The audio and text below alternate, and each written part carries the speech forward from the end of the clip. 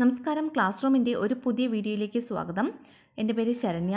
ഇന്ന് 6ാം സ്റ്റാൻഡേർഡിലെ സോഷ്യൽ സയൻസിൻ്റെ 3ാമത്തെ യൂണിറ്റായ Kerala the land the rain and the people എന്ന അതിൻ്റെ പാർട്ട് 6 വീഡിയോ ആണ് ഉൾപ്പെടുത്തിയിരിക്കുന്നത്. അപ്പോൾ ഇതിൻ്റെ അകത്ത് ഇന്ന് ഉൾപ്പെടുത്തിയിരിക്കുന്ന പോർഷൻസ് എന്ന് പറയുന്നത് ആ യൂണിറ്റിലെ ലെറ്റസ് അസസ്, പിന്നെ more extended activities, page number 46, പിന്നെ അല്ലാതെ വേറെ കുറച്ച് ക്വസ്റ്റ്യനും ആൻസേഴ്സും ഒക്കെ ഉൾപ്പെടുത്തിയിട്ടുണ്ട്. ക്വസ്റ്റ്യൻ ആൻസർ സെക്ഷൻ മാത്രമാണ് ഈ വീഡിയോയിൽ ഉൾപ്പെടുത്തിയിരിക്കുന്നത്. വീഡിയോ അവസാനം വരെ കാണുക. പിന്നെ നിങ്ങൾക്ക് ഇഷ്ടപ്പെടുകയാണെങ്കിൽ ചാനൽ സബ്സ്ക്രൈബ് ചെയ്യുക. അതുപോലെ തന്നെ കൂട്ടുകാർക്കായി ഷെയർ ചെയ്യുക, ലൈക്ക് ചെയ്യുക. എന്തെങ്കിലും കമൻറ്റ്സ് ഉണ്ടെങ്കിൽ കമൻറ്റ് ബോക്സിൽ രേഖപ്പെടുത്തുക. Thank you. The diversities in Kerala's physiography, climate and soil types influences its agricultural diversity. Explain with suitable examples. എന്ന് വെച്ചാൽ അതായത് കേരളത്തിലെ ഭൂപ്രകൃതി, ക്ലൈമറ്റ് എന്ന് പറയുമ്പോൾ കാലാവസ്ഥ, സോയിൽ ടൈപ്സ് മണ്ണിനം എന്നിവയിലെ വൈവിധ്യം, ഡൈവേഴ്സിറ്റി എന്ന് പറയുന്നത് കൃഷിയിലെ വൈവിധ്യത്തെ സ്വാധീനിക്കുന്നുണ്ടോ, ഇൻഫ്ലുവൻസ് ചെയ്യുന്നുണ്ടോ? Do the diversities in Kerala's physiography, climate and soil types, കേരളത്തിലെ ഭൂപ്രകൃതി, കാലാവസ്ഥ, സോയിൽ ടൈപ്പ് മണ്ണിനം എന്നിവയിലെ വൈവിധ്യം ഇൻഫ്ലുവൻസ് സ്വാധീനിക്കുന്നുണ്ടോ? ഇറ്റ്സ് അഗ്രികൾച്ചറൽ ഡൈവേഴ്സിറ്റി, കേരളത്തിൻ്റെ കൃഷിയിലെ വൈവിധ്യത്തിനെ സ്വാധീനിക്കുന്നുണ്ടോ? എക്സ്പ്ലെയിൻ വിത്ത് സൂറ്റബിൾ എക്സാമ്പിൾ, ഉദാഹരണ സഹിതം നമ്മൾ വ്യക്തമാക്കണം. ഓക്കെ, മാക്സിമം ചെറുതാക്കി തരാൻ ശ്രമിച്ചിട്ടുണ്ട്. അപ്പോൾ നമുക്ക് നോക്കാം. പക്ഷേ ഇത് ഇത്തിരി 2-3 സെൻറ്റൻസ് കൂടുതലുണ്ടെന്നേ ഉള്ളൂ. പക്ഷേ നമുക്ക് പെട്ടെന്ന് പഠിച്ചെടുക്കാൻ പറ്റുന്ന സെൻറ്റൻസുകളാണ് കേട്ടോ. ഫിസിയോഗ്രാഫിക്കലി Kerala has divided into 3 zones. കേരളത്തിൻ്റെ ഭൂപ്രകൃതി അനുസരിച്ച് 3ആയിട്ട് നമ്മൾ ഡിവൈഡ് ചെയ്തിട്ടുണ്ട്. ഹൈലാൻഡ്, മിഡ്ലാൻഡ് ആൻഡ് ലോലാൻഡ് അല്ലെങ്കിൽ കോസ്റ്റൽ ഏരിയ. ഫിസിയോഗ്രഫിക്കലി അതായത് ഭൂപ്രകൃതി അനുസരിച്ച് കേരളത്തിൻ്റെ 3ആയിട്ടാണ് ഡിവൈഡ് ചെയ്തിട്ടുള്ളത്. 3 സോൺസായിട്ട്, 3 മേഖലകളായിട്ട് തിരിച്ചിട്ടുണ്ട്. ഹൈലാൻഡ്, മിഡ്ലാൻഡ്, ലോലാൻഡ് അല്ലെങ്കിൽ കോസ്റ്റൽ ഏരിയ എന്ന് പറയും, തീരപ്രദേശം. എന്നിട്ട് ഇത് ഓരോന്നും നമ്മൾ എക്സ്പ്ലെയിൻ ചെയ്യുകയാണ്. The Highland region is lying well above the sea level. See ലെവലിനെക്കാട്ടിൻ വളരെ ഉയരത്തിലാണ് ഹൈലാൻഡ് റീജിയൻ കിടക്കുന്നത്. Highland region is lying well above the see level. See ലെവലിനെക്കാട്ടിലും നല്ല ഉയരത്തിലാണ് ഹൈലാൻഡ് റീജിയൻ കിടക്കുന്നത്. So this region is suitable for the cultivation of cardamom, ginger, turmeric, pepper, coffee and tea. അതുകൊണ്ട് ഈ region അല്ലെങ്കിൽ Highland region എന്ന് പറയുന്നത് ഏതിൻ്റെയൊക്കെ കൾട്ടിവേഷന് അനുയോജ്യമാണ്, suitable ആണെന്നാണ് പറയുന്നത്? കാർഡമം, ജിഞ്ചർ, ടർമെറിക്, പിന്നെ പെപ്പർ, കോഫി ആൻഡ് ടീ, ഇതിൻ്റെയൊക്കെ കൾട്ടിവേഷന് സൂറ്റബിൾ ആണ്. അപ്പോൾ ഈ ഒരു പാരഗ്രാഫ് മനസ്സിലായല്ലോ, ഇത് സെൻറ്റൻസ്. അടുത്ത സെൻറ്റൻസ്, നെക്സ്റ്റ് നമ്മൾ മിഡ്ലാൻഡ് റീജിയൻ്റെ കേസാണ് പറയുന്നത്. The Midland is sandwiched between lowland and Highland. അതായത് ലോലാൻഡിൻ്റെയും ഹൈലാൻഡിൻ്റെയും ഇടയ്ക്കുള്ള ഒരു റീജിയനാണ് എന്ന് പറയുന്നത് മിഡ്ലാൻഡ് എന്ന് പറയുന്നത്. Most diverse crops R cultivated in the Midland. ഈ മിഡ്ലാൻഡിലാണ് ഏറ്റവും കൂടുതൽ ഡൈവേഴ്സിറ്റി, ക്രോപ്സ് കൾട്ടിവേഷനിലെ ഏറ്റവും കൂടുതൽ ഡൈവേഴ്സിറ്റി എന്ന് പറയുന്നത്. അതായത് മിഡ്ലാൻഡിൽ ഒരുപാട് ഡൈവേഴ്സ് ക്രോപ്സ് ആണ് കൾട്ടിവേറ്റ് ചെയ്യുന്നത്. Most diverse crops R cultivated in the Midland. മിഡ്ലാൻഡിൽ ഒരുപാട് ഡൈവേഴ്സ് ക്രോപ്സ്, പല തരത്തിലുള്ള ക്രോപ്സ് കൾട്ടിവേറ്റ് ചെയ്യുന്നുണ്ട്, അത്രയും ഉദ്ദേശിക്കുന്നുള്ളൂ. ഏതൊക്കെയാണ്? Rubber, cereals, vegetables, tuber crops etcetera are cultivated in the Midland region. അപ്പോൾ മിഡ്ലാൻഡ് റീജിയനിൽ കൾട്ടിവേറ്റ് ചെയ്യുന്ന ക്രോപ്സ് ഏതൊക്കെയാണ്? Rubber, cereals, vegetables, tuber crops, ഇതെല്ലാമാണ് മിഡ്ലാൻഡ് റീജിയനിൽ കൾട്ടിവേറ്റ് ചെയ്യുന്നത്. The laterite soil and alluvial soil in the Midland region is suitable for the cultivation of these crops. ഈ ക്രോപ്സിൻ്റെ കൾട്ടിവേഷന് ഈ Midland റീജിയനിലുള്ള laterite സോയിലും alluvial സോയിലും വളരെ ആപ്റ്റാണ് അല്ലെങ്കിൽ വളരെ സൂട്ടബിൾ ആണ് എന്നാണ് പറയുന്നത്. The laterite soil and alluvial soil in the Midland region. Midland റീജിയനിലാണ് laterite സോയിലും alluvial സോയിലും ധാരാളമായിട്ട് കാണപ്പെടുന്നത്. അപ്പോൾ ഈ സോയിൽ ഈ പറയുന്ന കൃഷികളുടെയൊക്കെ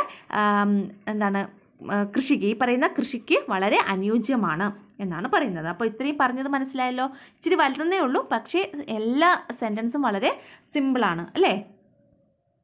the low land region lies close to see level. ഇനി അടുത്ത ലോ ലാൻഡ് റീജിയൻ്റെ കേസാണ് പറയുന്നത്. ഈ ലോ ലാൻഡ് റീജിയൻ എന്ന് പറയുന്നത് സീ ലെവലിന് വളരെ അടുത്താണ് സ്ഥിതി ചെയ്യുന്നത്. Coconut and paddy R cultivated in this region. ഈ റീജിയനിൽ കൾട്ടിവേറ്റ് ചെയ്യുന്ന പ്രധാന ക്രോപ്സ് ഏതൊക്കെയാണ്? കോക്കനട്ടും പാഡിയും. Coconut and paddy R cultivated in this region. ഏത് റീജിയൻ? Lowland region. മനസ്സിലായല്ലോ? Next, each one has to work for self sufficiency in food. As A student what measures can you adopt for this?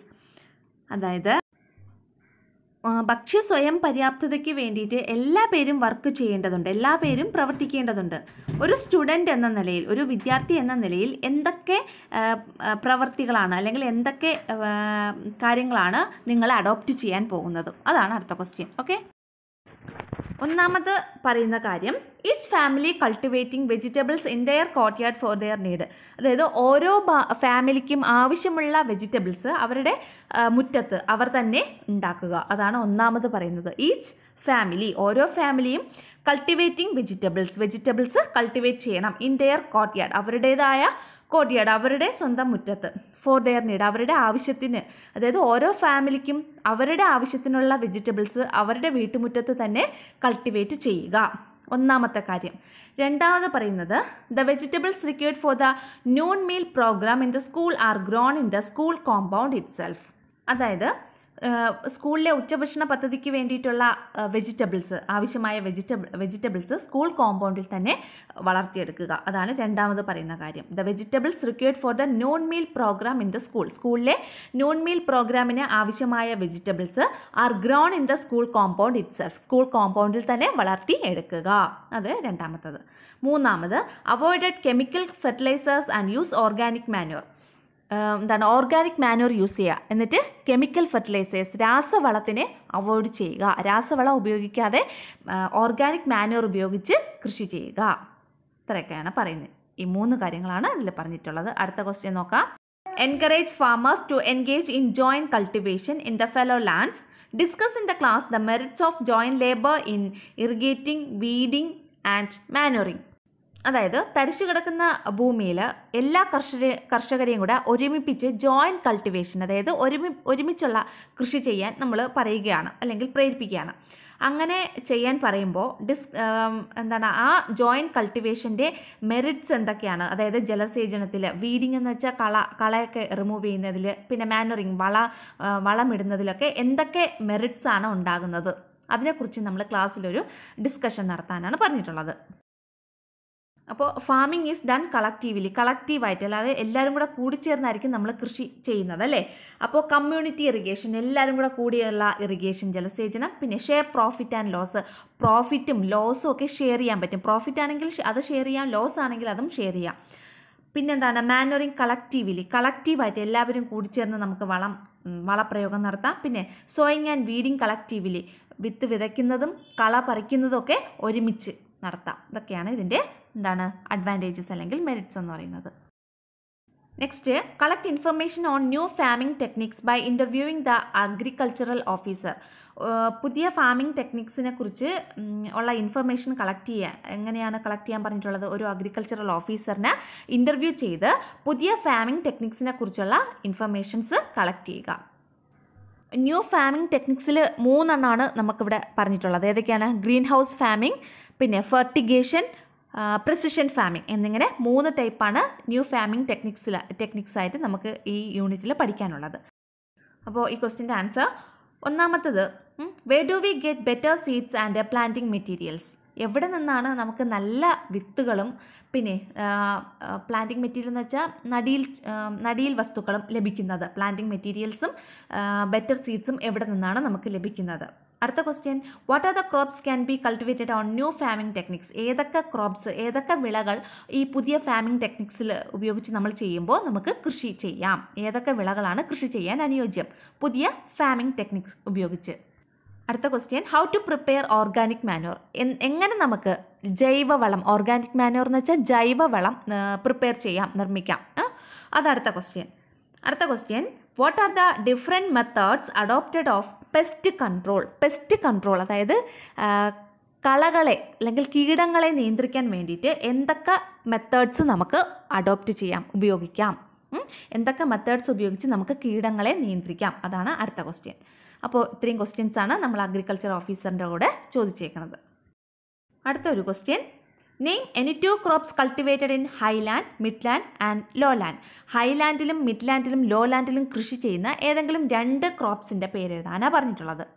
ഈ യൂണിറ്റിൻ്റെ ആദ്യ പാർട്ടുകളിൽ ഞാൻ ഇതിനെക്കുറിച്ച് ഹൈലാൻഡിനെക്കുറിച്ച് ലോലാൻഡിനെക്കുറിച്ച് മിഡ്ലാൻഡിനെക്കുറിച്ച് വളരെ വിശദമായി തന്നെ പറഞ്ഞു തന്നിട്ടുണ്ട്.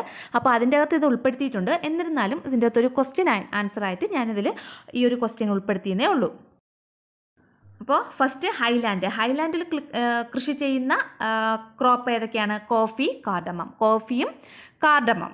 അടുത്ത മിഡ്ലാൻഡിൽ റബ്ബർ, ടപ്പിയോക്ക. അടുത്ത ലോലാൻഡിലാണെങ്കിലോ പാഡി, കോക്കനട്ട്. അപ്പോൾ ഹൈലാൻഡിൽ coffee, cardamom. മിഡ്ലാൻഡിൽ rubber, ടപ്പിയോക്ക. ലോലാൻഡിലാണെങ്കിലോ paddy, coconut. അടുത്ത question, right any 2 suggestions for the waste disposal in houses. വീടുകളിലെ മാലിന്യ നിർമ്മാർജ്ജനത്തിന് ഏതെങ്കിലും 2 നിർദ്ദേശങ്ങൾ വയ്ക്കുക. വീടുകളിലെ മാലിന്യ നിർമ്മാർജ്ജനത്തിന് വേസ്റ്റ് ഡിസ്പോസൽ ഇൻ ഹൗസസ്, അതിന് 2 നിർദ്ദേശങ്ങൾ വയ്ക്കുക. നമുക്ക് നോക്കാം ഏതൊക്കെ 2 നിർദ്ദേശങ്ങളാണെന്ന്. First one, making vermi compost from the biodegradable waste generated at home. വീടുകളിലെ ഉണ്ടാകുന്ന ബയോഡീഗ്രേഡബിൾ വേസ്റ്റ് എന്ന് പറയുമ്പോൾ അഴുകുന്ന വേസ്റ്റിൽ നിന്ന് നമുക്ക് എന്തുണ്ടാക്കാം? Vermi compost. Making vermi compost. അപ്പോൾ വെർമി കമ്പോസ്റ്റ് നിർമ്മിക്കാം. എങ്ങനെയാണ്? From the biodegradable waste generated at home. നമ്മുടെ വീടുകളിൽ ഉണ്ടാകുന്ന ബയോഡീഗ്രേഡബിൾ വേസ്റ്റിൽ നിന്ന് വെർമി കമ്പോസ്റ്റ് ഉണ്ടാക്കുക. അതാണ് ഒന്നാമത്തെ സജഷൻ എന്ന് പറയുന്നത്. രണ്ടാമത് പറയുന്നത് making biogas from biodegradable waste is another method. അല്ലെങ്കിൽ അറ്റ് ദ ഹോം, നമ്മുടെ വീടുകളിലുണ്ടാകുന്ന ഈ ബയോഡീഗ്രേഡബിൾ വേസ്റ്റിൽ നിന്ന് തന്നെ മേക്കിംഗ് ബയോഗ്യാസ്. അപ്പോൾ 2 മെത്തേഡാണ് ഇവിടെ പറയുന്നത്. ഒന്ന് making biogas, 2 making vermi compost. ഇത് രണ്ടും ഏതിൽ നിന്നാണ്? From the biodegradable waste generated at home. അടുത്ത question, which physiographic region is most suitable for the cultivation of spices. സ്പൈസസിൻ്റെ കൾട്ടിവേഷന് ഏത് ഫിസിയോഗ്രാഫിക് റീജിയനാണ് മോസ്റ്റ് സൂറ്റബിൾ, ഏറ്റവും കൂടുതൽ അനുയോജ്യം എന്നുള്ളതാണ് അടുത്ത ക്വസ്റ്റ്യൻ.